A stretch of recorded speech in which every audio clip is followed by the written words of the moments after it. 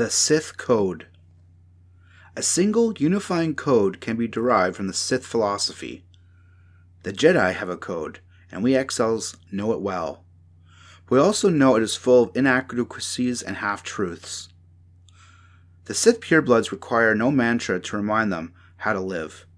They simply take what they can, kill what they don't need, and use everything to its fullest. They are ruled by the fittest and are a model of what the dark side can achieve. There is knowledge to be gained from their example. If we are to create a Sith code, it must point to the failings of Jedi beliefs, while laying bare a path of mastery of the Force. It is plain that fear leads to anger, and anger leads to hate, hatred leads to power, power leads to victory. Rage channeled through anger is unstoppable. The common edition of the Codex of Master Simikardi translates the Jedi Code thusly: there is no emotion, there is peace. There is no ignorance, there is knowledge. There is no passion, there is serenity. There is no chaos, there is harmony. There is no death, there is the Force.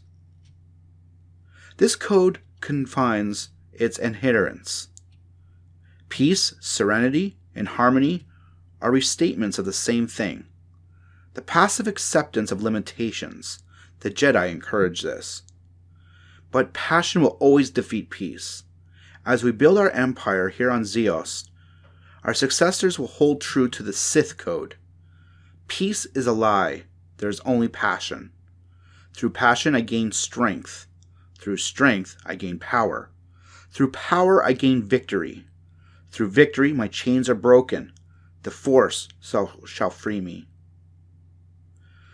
The prophecy of the Sithari.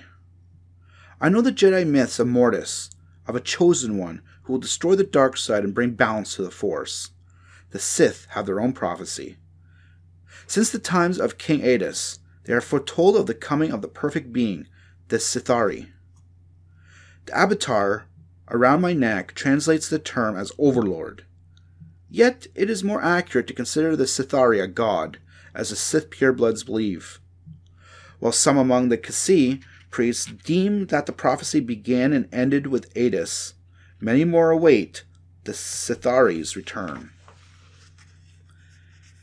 It has not escaped us that we could claim the Sithari mantle and exert even more power over Sith space. Yet, such a move could backfire. Among the superstitious, not even Anjana Paul is so careless. The prophecy of the Sithari has been passed through the verbal traditions. It is too sacred to be inscribed on a scroll's parchment. From the Kasai, I have learned its essence. The Sithari will be free of limits. The Sithari will lead the Sith and destroy them. The Sithari will raise the Sith from death and make them stronger than before. I admire the first tenet because breaking chains is the essence of the dark side and the foundation of my own Sith code. Improvement through sacrifice and rebirth resonates among these people who prize breeding and alchemy. Though I have never put my faith in far-seeing, I remain convinced the Force called me here. Perhaps I am the Sithari.